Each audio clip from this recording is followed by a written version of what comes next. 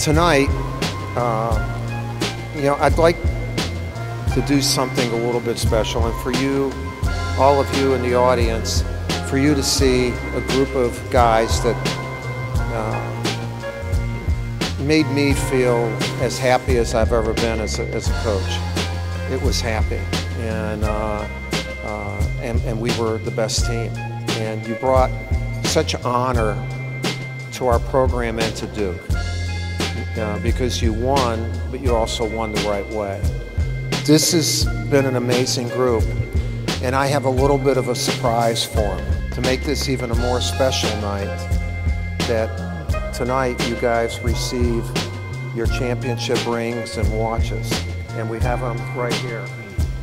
But on the front, national champions, 215, and when you open it up, Duke 2015, and the rings are absolutely sensational. And so, anyway, congratulations, guys.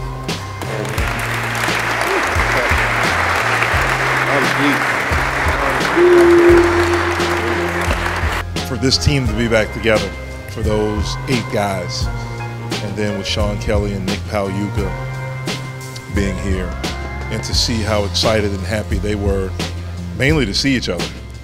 And then obviously as we surprised them with receiving their championship rings and their championship watches tonight.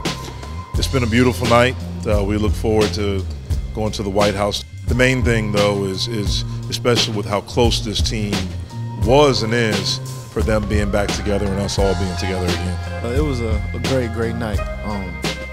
My first time seeing everybody together.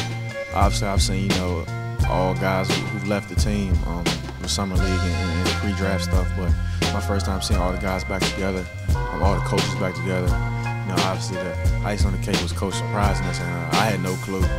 Everybody's faces were shocked, and that was the best part of the night. I wanted to cry again. I mean, it was just a great feeling, and I'm a little jealous of the guys coming back because they get a chance to do it again. Man, this is great motivation for those guys, and I know they're ready to do it.